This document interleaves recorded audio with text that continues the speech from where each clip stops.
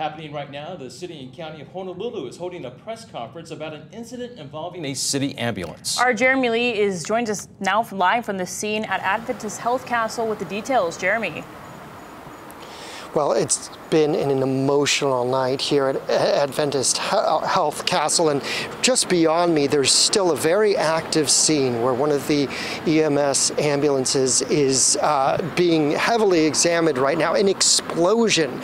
People are perplexed. Personnel from the hospital say they've never seen anything like this. This is what they said earlier to press just moments ago. The patient that's deceased and for the paramedic that's been injured in the line of duty.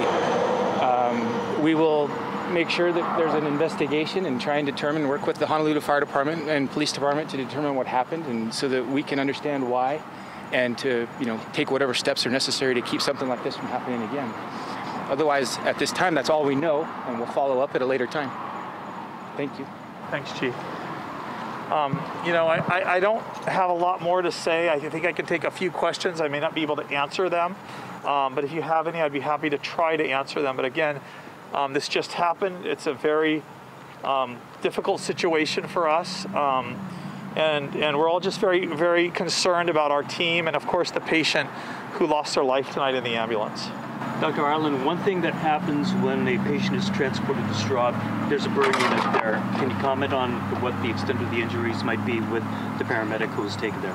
I don't really want to get into the injuries. He is in critical condition.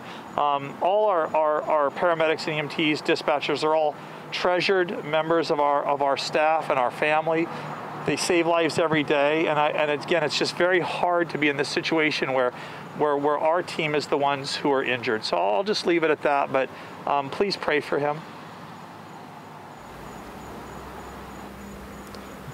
Those details just coming in, and you can hear the emotion in people's voices because this is an active ambulance that was coming in to Bay with a patient, and the patient has expired, is deceased at this point.